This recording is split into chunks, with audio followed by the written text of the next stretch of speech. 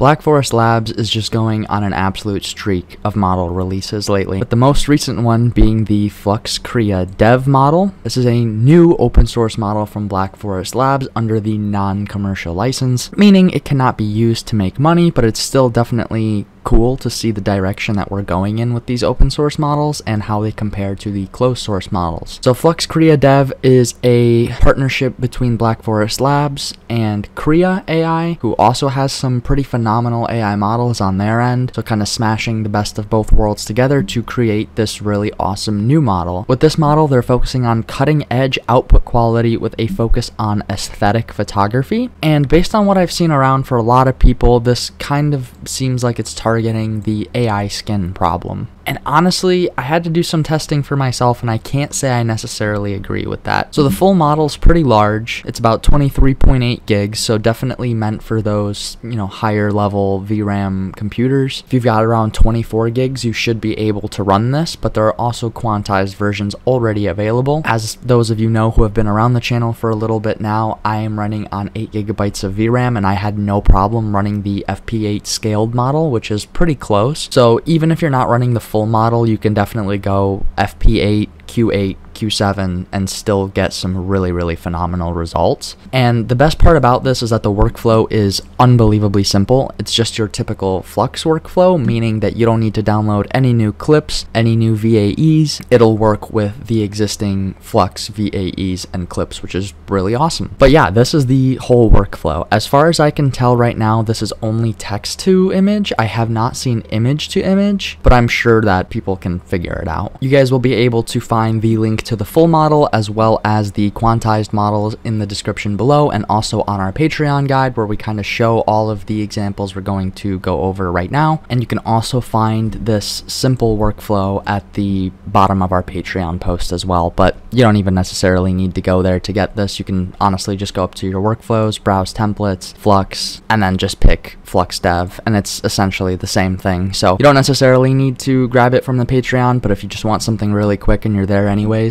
it's there for you. But I wanted to take some time now to actually go over these results. So this is what I was able to get using the FP8 scaled model. Just a simple prompt. We're at 768 by 1344, so definitely a pretty high res output for sure. I'm sure we could go higher than this, but just for the sake of generation time, I decided to keep it somewhat small, but you can go higher than this and maybe we would see even better results. And this is good, right? I mean, it's definitely a solid output. Don't get me wrong. I think the skin definitely is better. It's not as plasticky. We do have kind of some additional wrinkles, pores, little imperfections, but it's too perfectly imperfect. And what I mean by that is that while we have noise in the skin, for example, it's pretty flat. It's almost like somebody took a noise pattern and projected it onto the skin. And again, while this does look good, it is passable depending on what you're doing. If we're going for production grade, advertisement ready assets, this is not going to cut it. People will be able to realize that this is AI. Maybe not for the first couple weeks while this is out, but the human eye, especially those who are actively on social media, is becoming more and more trained to identify these AI generated outputs. So unfortunately, this just will not cut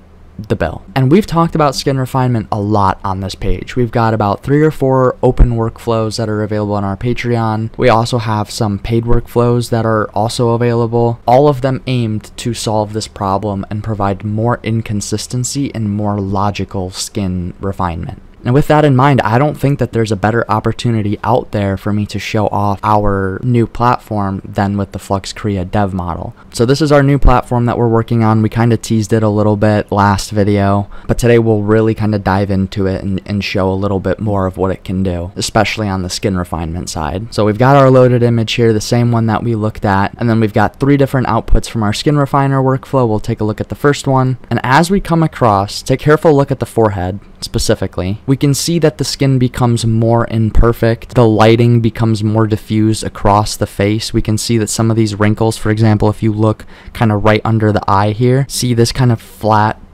perfect noise as we go across it. It kind of separates it out, makes it a little bit more distinct across the entire face. Same if we look down here, like just over the shoulder, we can see some kind of veins popping out too, some stretch marks. So these are the things that I think really take skin to the next level, because skin is also one of those really unique features that can define your character. And again, as I mentioned, we have a few different outputs here that you can pick from. Obviously, you can go a little bit heavier too to really see the change and the difference.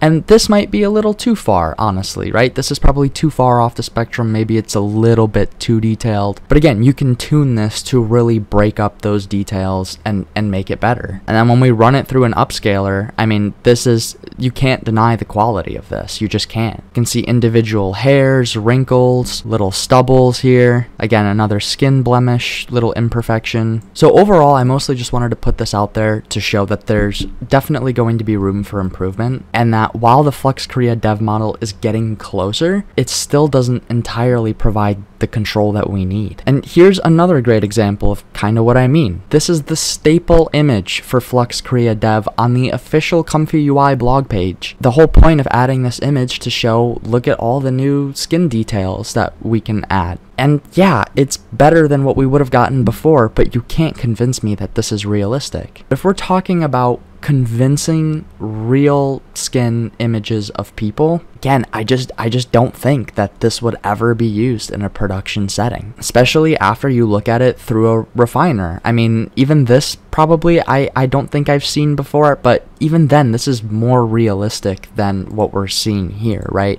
Like, these blemishes are way too strong, versus here we have a much softer look, a much more ingrained look, as if it's actually part of the skin and not just like printed or painted on top, which I think is kind of what we tend to see with this model. And again, when you run it through an upscaler, you have some pretty insane detail coherence. Like, you can see dry skin patching up, right? You can see the wrinkles under the eye. You can see individual parts of the pupil, little hairs on the chin, right? And then I have one more example for you guys. And again, this, like, it's passable. Don't get me wrong, that these images are good right out of the gate, but I'm specifically focusing on the AI production ready side of things.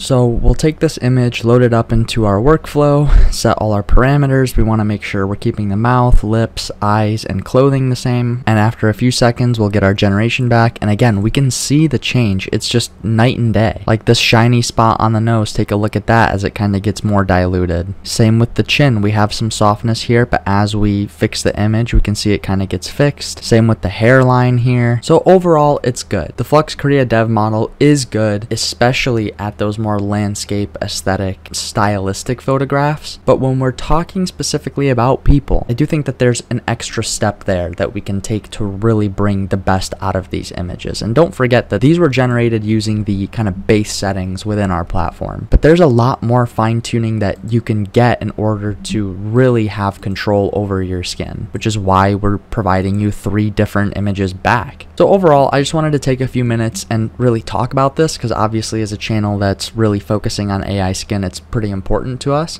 And our platform is not live yet. We're still kind of working out some kinks, but if you are interested, if you think that you could definitely benefit from this tool, feel free to subscribe. But then also I would recommend becoming a free member on our Patreon, as we'll make an introductory post to the platform on there when it goes live. That's going to be it for today, guys. Thank you so much for watching. I hope you learned something new, and we'll talk to you guys later.